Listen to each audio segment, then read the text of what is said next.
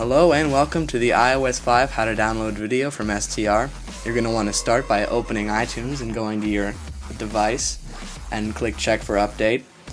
Now once you check for update, it'll ask you if you want to just download it or download and update. You're going to want to click download and update, and then this window will come up, and this process takes about 15 minutes, but we speed it up for you so we don't waste your time.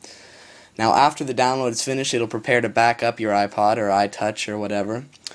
Now after the preparation is finished, the backing up takes about 30 to 45 minutes, so we'll kind of skip most of that for you here.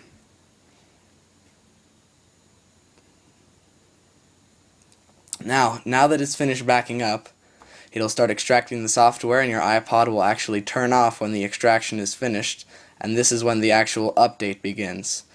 Now on your iPod you'll get this black Apple logo, and then underneath that it'll have a status bar for the update.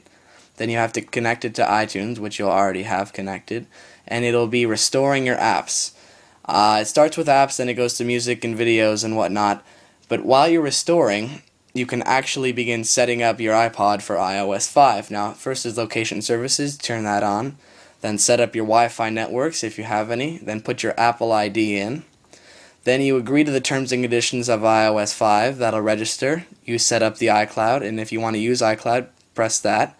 And so you want to merge iCloud with your computer. Then you want to put Find My iTouch. If you lose it, it's a great thing to have, Find My iTouch. This is for Diagnostics sent to Apple. You can say yes or no. Then you can start using your iPod, and it'll ask you if you want to set a passcode, and if you do, you can type it in right there.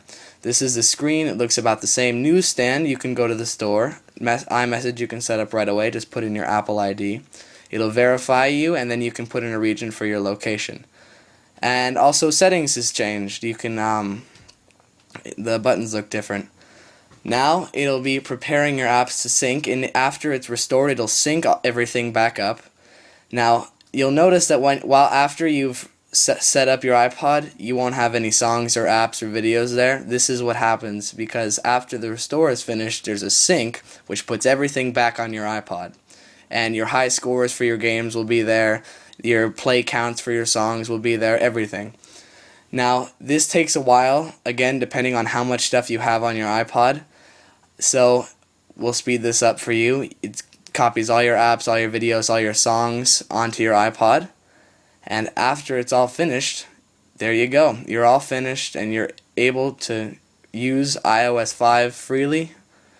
So this has been STR, how to download iOS 5. We'll have reviews and introductions to the new features soon.